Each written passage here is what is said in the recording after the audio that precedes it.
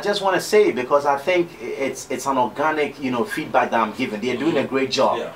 Aside the fact that you use that and I use that, they are still promoting their product. Definitely, I get you. Yeah. So promoting their brand. So promoting your brand is part of your work as a DJ, and that is branding. I have seen DJs like tonight. I will not be surprised to see DJs who are wearing chalewote.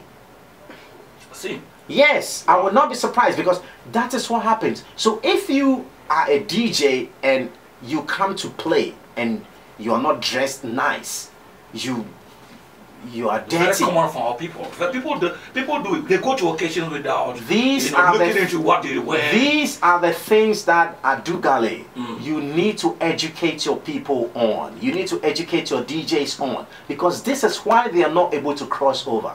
I'm telling you today. The way they dress, because everywhere. anytime you have to stand behind your ones and twos, you are going to your office. Wonderful. How do you dress when you go to the office? Wonderful. The Ghana DJ Awards Pop Festival.